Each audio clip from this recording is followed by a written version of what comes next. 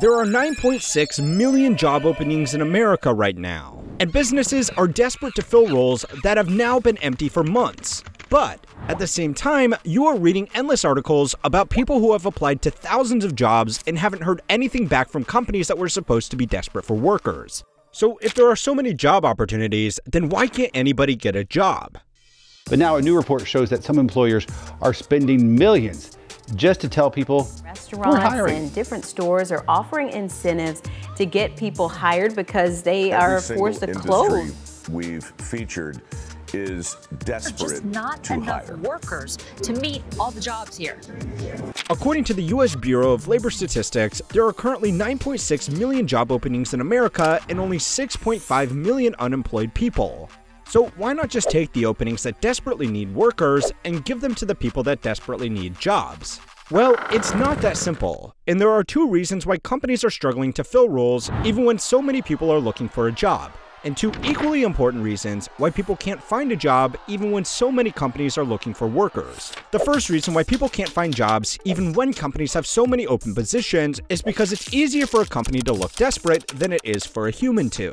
According to the Congressional Research Service, the number of job openings is calculated using a survey of 20,000 business establishments on the last day of the month to assess if a job opening exists.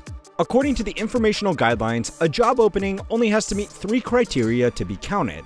First, a specific position exists and there is work available for that position. Second, the job could start within 30 days. And third, the establishment is actively recruiting outside workers. There are companies that are constantly advertising job openings for positions that are hard to fill or are subject to high turnover. Last year, Engadget, a technology newspaper, received a leaked internal report from Amazon which revealed that the company had a staff turnover rate of 150%. That means Amazon, which has 1.6 million employees, was hiring 2.4 million people every year just to maintain its workforce. In the same year, only 1/3 of Amazon's new hires stayed with the company for longer than 90 days before quitting, getting fired, or getting laid off. With that much turnover, the company doesn't bother to remove job listings once someone gets hired to fill a role.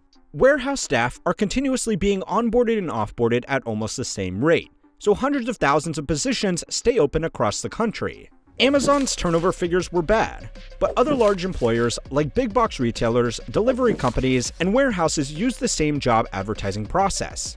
These posts are mainly for low-skilled positions with equally low pay. But even if you are someone looking for a position with higher prerequisites, these numbers can still be deceiving.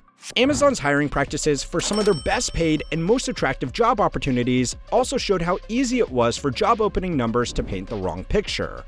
Another Amazon internal document reviewed by Business Insider revealed that the company's web services utility computing team posted 25,000 job openings in 2022, but only 7,800 of these positions were actually approved to be filled. This also happened in a year that Amazon was laying off more staff than they were hiring. The strategy that these companies and hiring managers are using is to constantly have positions open to attract top talent. If anybody that is not overqualified for these positions applies to them, they just get rejected. Amazon is not the only company that does this. Most of the top tech, finance, and consulting companies do exactly the same thing. Amazon is just not as good as keeping internal documents from the press. As private companies, they are not doing anything illegal, and they only do it because it does work. But it makes the number of job openings you hear companies complaining about in the media very inaccurate. Affectionately known as JOLTS, number 9,610,000, that best estimates, and it is the best level going back to May when it was slightly higher at 9,616,000. Compare that to the number of people looking for work. Job openings outnumbered unemployed people, but the gap is shrinking, and it's much easier to count a job opening than count as unemployed. The 6.5 million people unemployed only get counted if they do not have a job, have actively looked for work in the prior 4 weeks, and are currently available for work. According to data published by the Bureau of Labor Statistics, there are an additional 5.4 million people who want a job but are not counted as unemployed because they don't meet these technical requirements. So even though you might think it's the best time ever to get a job, the numbers are misleading, and that's just the first reason. There are much bigger problems than just the numbers. So it's time to learn how money works to find out why, with so many job openings, people still can't find a job. This week's lesson is sponsored by Seeking Alpha, an online investment research platform that provides you with the insights that you need to help build your portfolio. As a former investment banker, we had a variety of tools at our disposal, and Seeking Alpha is the one that I highly recommend to anyone looking to make informed investment decisions. News is a large driver of stock performance, and Seeking Alpha provides trending articles that can help guide your decision-making. For example, I recently read an article discussing how Intel could lose billions in subsidies after a German court ruling. The comment section often provides counterpoints, and with the information I've gained here, I can do further research on whether or not Intel would be an appropriate mix into my portfolio to meet my investing needs. Trending articles can also help you build industry understanding through osmosis. Investment firm Baird, for example, is expecting Snowflake may have a good third quarter, but that Wall Street's focus will be more on the macro environment and the company's AI plans. This tells us that institutional investors are honing in on how companies are shifting to using AI in the public markets. And if you want to dive deeper, you can see what quants, analysts, and Wall Street rate publicly traded companies. Remember, 12 of 15 Wall Street analysts gave Enron a strong buy rating. So always do your own research, and start that research with Seeking Alpha. There's so much you can learn from Seeking Alpha, and I highly recommend it to anyone that wants to be more informed when it comes to their investment decision making. Take advantage of their Black Friday deal that lasts until December 5th by using my link in the description to get 30% off Seeking Alpha's annual premium subscription for $167. Use my link to start your 7-day trial to see the value that Seeking Alpha can provide you. If you have been lucky enough to secure it full-time, working from home will have radically reshaped your career in more ways than you realize. Full-time working from home means that you can find lucrative job opportunities anywhere, and companies that want to keep up in the job market need to play catch-up. One strategy that has become common is to post the same job in every major city, so there's more chances for applicants across the country to see it, which lets the company be more selective with who they hire since they don't need to come into the office anyway. This can be a win-win for the employer and the employee. But for someone looking for a job, it can make it look like there are a lot more opportunities than there really are. And that's the second reason why nobody can find a job even when companies are apparently desperate to hire anybody. People are chasing ghost jobs. The job market is in a really weird place right now. People are unwilling to accept lousy salaries after being spoiled for the last 3 years, and companies are not willing to pay as much as they were because they can't. Major companies overhired during the pandemic and are now getting pressure from their investors to cut headcount and only focus on revenue-generating projects. According to a study conducted by the Harvard Business Review, this turmoil has increased the number of ghost jobs, which are jobs that are advertised that companies have no intention of ever filling.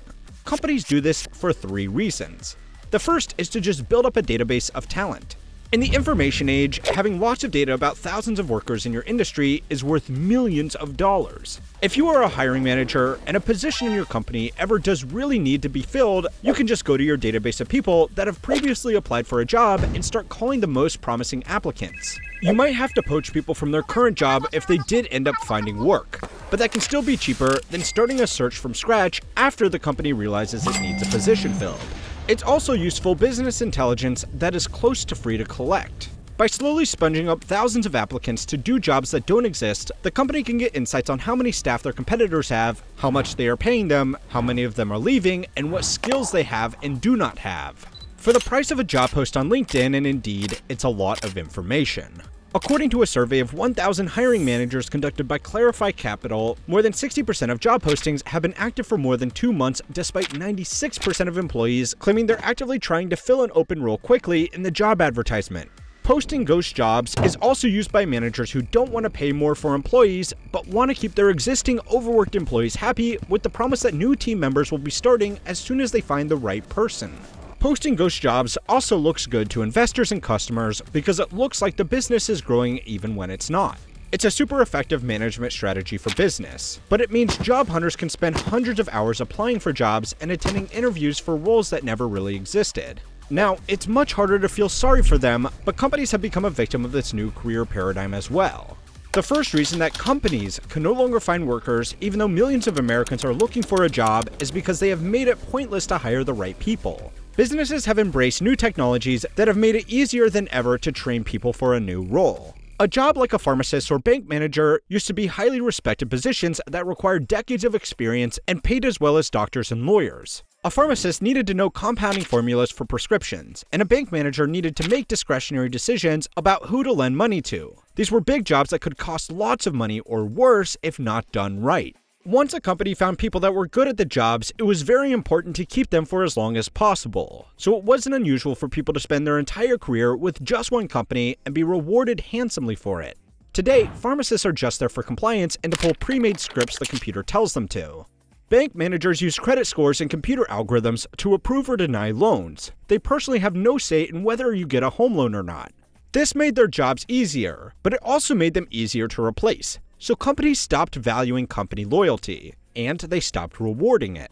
Now it's people that don't switch jobs that are being left behind. People that switch jobs every 2 years or more, on average, earn 50% more than their peers that stay loyal to a company.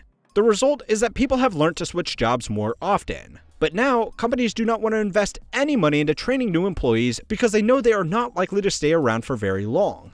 If companies don't want to pay for training, they need to hire people that are already skilled enough to do the role they are hiring for, but that can be hard to find. A lot of employees today are being forced to take it upon themselves to seek out skills and qualifications to remain employable through things like Excel courses, coding boot camps, sales trainings, and now AI seminars. This is on top of a growing number of jobs that now require advanced college degrees like an MBA for an entry-level analyst role.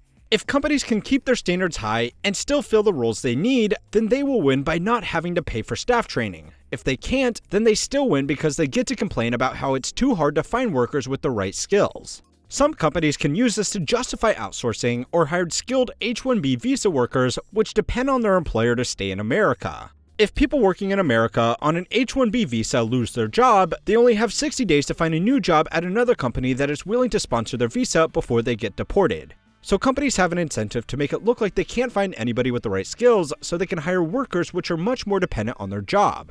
It's a broken system that's bad for American workers and bad for visa holders, but it's great for companies that want loyal workers while everybody is shopping around for better deals. One thing that you have to remember about this whole situation is that companies do not want to admit that they can't find enough staff unless there is something in it for them. Signaling to investors that growth or operations could be hurt by personnel challenges will hurt a company's stock price. So a CEO has a fiduciary duty to keep that sort of information discreet, unless it can be used to benefit the company some other way. The second reason why companies can't get anybody to work for them, even when everybody wants a job, is because more skilled people than ever are choosing to work for themselves. Over 5 million businesses were created in America last year, up from just 3.5 million before the pandemic. There are more opportunities than ever to work for yourself thanks to platforms like Etsy, Amazon, eBay, Uber, Fiverr, and YouTube. These businesses are risky, but more people than ever are willing to take that risk if it means they don't have to sit through 10 job interviews for a position that didn't exist in the first place. But there was one online marketplace that started this all. One that, despite a bad reputation, bad design, and bad users, has remained relevant through the entire history of the internet. So go and watch my latest video over on how history works to find out why Craigslist will outlive every modern tech company. And don't forget, if you want more hard-hitting reports that can't be made into YouTube videos that are written by some of the best finance creators out there, subscribe to my totally free email newsletter Compounded Daily in the video description to keep on learning how money works.